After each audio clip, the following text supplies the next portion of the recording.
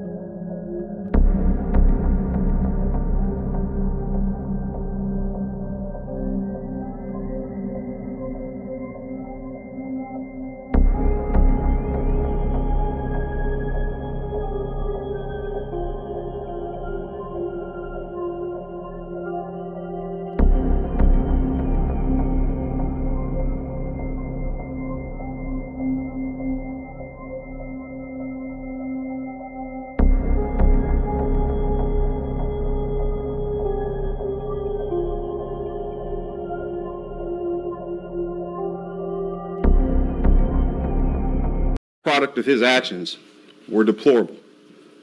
They were uncalled for, and they violated multiple policies just on the optics. and it required us to open up an internal affairs investigation. Now, the interesting thing about this is this was not exclusively something that we discovered as the Sheriff's Office. I will applaud and say great job to our partners at the school board and the school district who presented this information to us as they were conducting an investigation totally unrelated to this. And they examined the cameras and they decided to send that video footage over to our agency to examine and look at, as they felt as though this was probably a policy violation. And so when we received it, we had an opportunity to take our first steps of opening an internal affairs investigation. We forwarded that information and video over to the state attorney's office so that they can examine it as well. The state attorney agreed that this was something that was going to consist of some criminal charges. And so at their recommendation and looking at what we had, Deputy Willard was arrested this morning. He was arrested this morning on one count of child abuse without great bodily harm, which is a third-degree felony.